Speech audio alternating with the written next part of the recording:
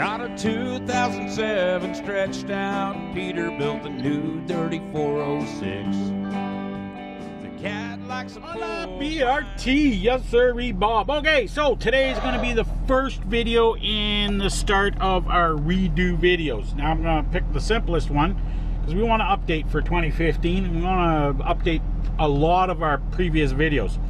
So obviously by the title today is saving money. There's multiple ways to save money. Now I know the last time I put it in a few videos, we're going to just put it in one video, make it much easier.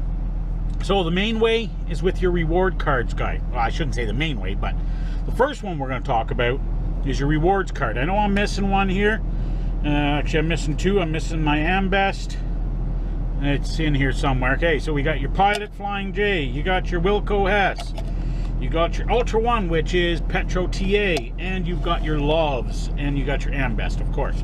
Okay, so doesn't matter whether you're a company driver or owner-operator, you figure out which one you fuel at the most. A lot of times you end up fueling at all of them, but there's always one that you fuel at more than you do the others.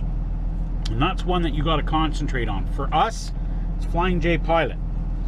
I got about $85 sitting on this card right now, and I'm still saving up. Okay, so here's the whole thing with these reward points.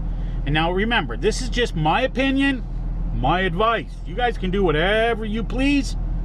Doesn't really matter to me, but I just want to try to give you a tip on how to spend your reward points where you will benefit the most from it. Now, I see a lot of drivers, and a lot of drivers do this. They'll go in and they'll buy themselves a meal, whether it be a sub, a hamburger, some chips, a drink, whatever, it doesn't matter. Food. They'll go in and buy food, snacks, or even a meal. And they say, oh, well, I'm getting a free meal.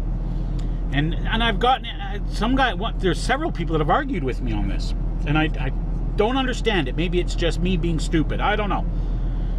And they insist that's the best way to spend their points. Me, on the other hand, the best way to spend your points is to buy tangible items, i.e. Bluetooth headset, TV, GPS, dash cam, which is up front, CB. It's endless of what you can buy on tangible items that are going to last you. Oh, and of course in there your lunchbox stoves, cooking items, things like that. And this is why I say that. Any one of these items, TV, etc., etc., etc., every time you use it, you'll know that you got it either free or heavily discounted through your reward points. Free is always better, obviously. Like I said, I'm up to $80, so there's lots of stuff I can buy for free. And every time you use it, you're going to say, you know what? I didn't pay a penny for that. And it's saving you money every time you use it. Whereas a meal is only good for the few hours that you stay full and not hungry. If you have a breakfast, let's say, by the time lunchtime rolls around and you need to eat again, that discount, that satisfaction is gone, never to be reused again. Whereas a lunchbox stove, a TV, tools, GPS, whatever, are constantly being reused, and therefore you're getting the best value out of your points. Again, you guys can use them however you want. If you prefer to get a free meal and have that 6-hour satisfaction or 5-hour satisfaction or whatever it is, and then it's gone forever, that's your doing. Me personally, I like to buy actual items such as my Bluetooth, which I bought on points, my TV, which I used a majority of my points to get. I got like almost 50% off. It was like 40% off. I had like $80 at the time. The TV was like $200.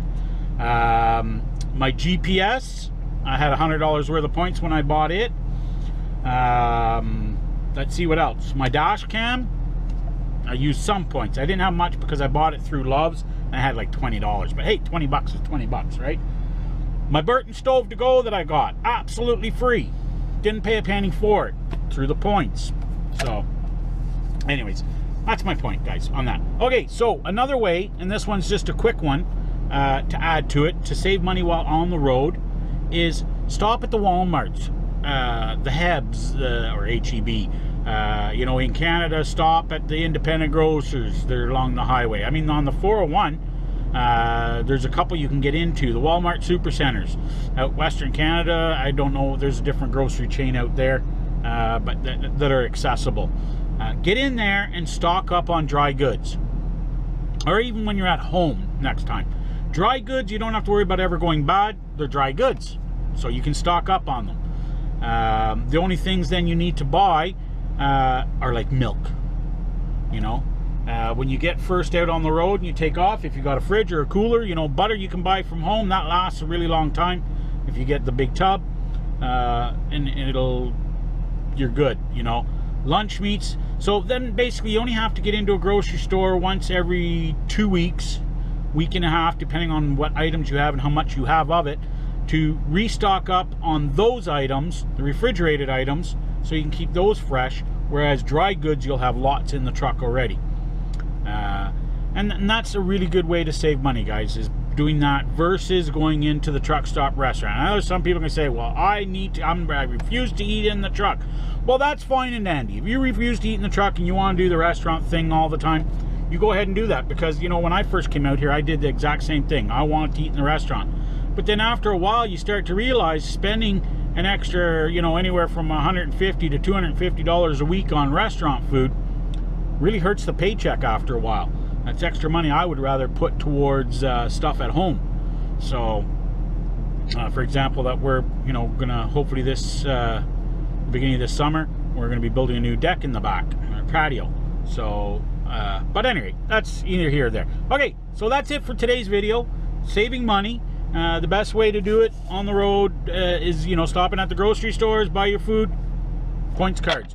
Use them for tangible items. That might not even be the right word to use. Use it for items that you're going to reuse. That's more the better way to put it. Use it on reusable items, not items that after 6 hours they're in your stomach and you're pooping it out or whatever, you know, because it ain't no good no more and you ain't feeling the satisfaction no more. All right, so that's it. That's all for today's video.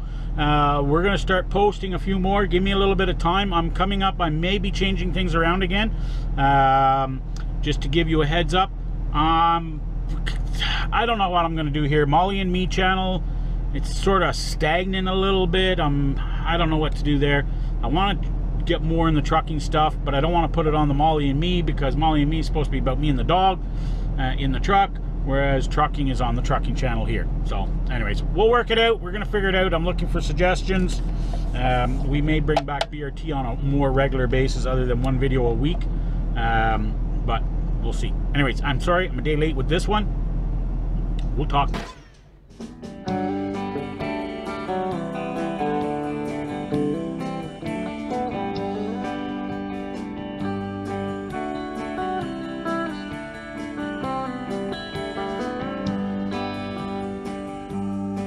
I got a 2007 stretched out. Peter built a new 3406. Cat likes a pull flying down the Interstate 13 on the stick. I got a stack of paper logs like we used to use yesterday when we still drove our trucks with pride. But now they cut back, my horses got an E-log on the dash. Now I'm always running behind. Tell me it's for safety, but I'm way below the limit, 'cause they taking all my power away. I'm cut back so slow, and a bug hits my windshield and says, get the hell out of my